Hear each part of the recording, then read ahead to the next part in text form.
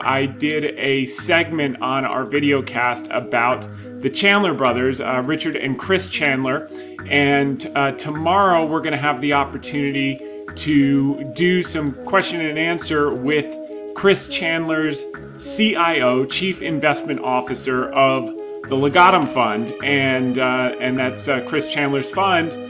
And you know, Philip has an extensive background. He's a partner in the firm. He's got skin in the game. He's been with them now for 16 years, since 2006 when Legatum started. And his background, he was at Goldman Sachs in London and New York, and then he worked for the Dubai Development Investment Authority. So he's going to give us some insights. Not only how did they turn $10 million, the brothers, into $5 billion over 2 decades, but what are they investing in now, and how has their philosophy changed or stayed the same since that benchmark in 2006 when they went into two separate funds.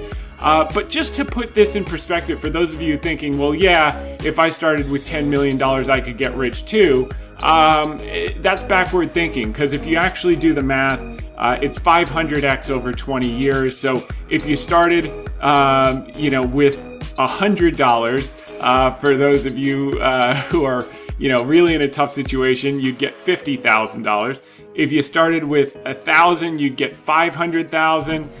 Which is some serious coin if you're only starting with $1,000. If you started with $10,000, you would get to $5 million. That gets you to a pretty nice retirement.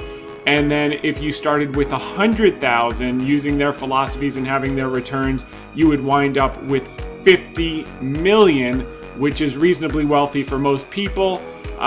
If